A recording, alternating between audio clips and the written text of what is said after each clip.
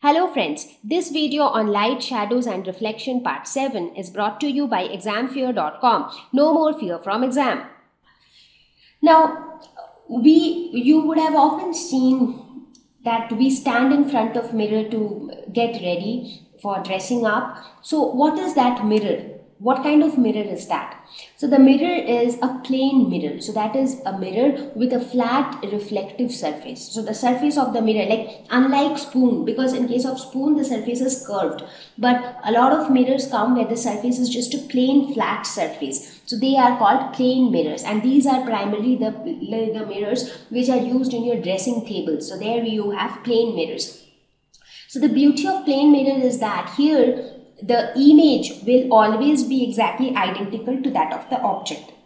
Like the size of the image will be the same as the size of the object. The length, breadth, appearance, everything will be similar to that of the object. So now you might be interested to know how is our image formed when we stand in front of the mirror. So let's have a look. So when we stand in front of the mirror, this is how our image is formed. So basically what happens is light falls on the mirror. So as you see here, light from the object. Now which is the object here? We are the object. So we are all illuminated objects. That is, when light falls on our body, we are able to reflect that light. So light from our body, it falls on the mirror. As you can see, the red lines represent the rays falling from our body to the mirror. So now when these rays of light falls on the mirror, what happens? Mirror is an opaque object, so it doesn't allow light to pass through it. So the light gets reflected because mirror is a shiny surface. So you see the green rays, they show how light gets reflected. Now if you look at these reflected rays, they are like diverging away from each other. They were spreading away from each other.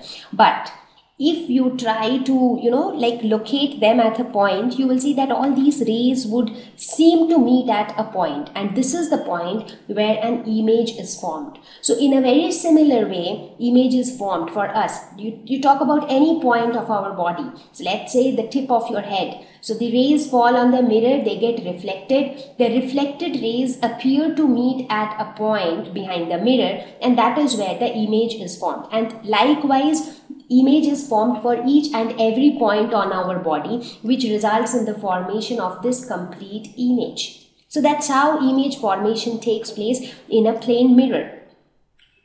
So I hope that you must be glad now that you know how do you see yourself in the mirror. It is not a magic, it is just a simple science.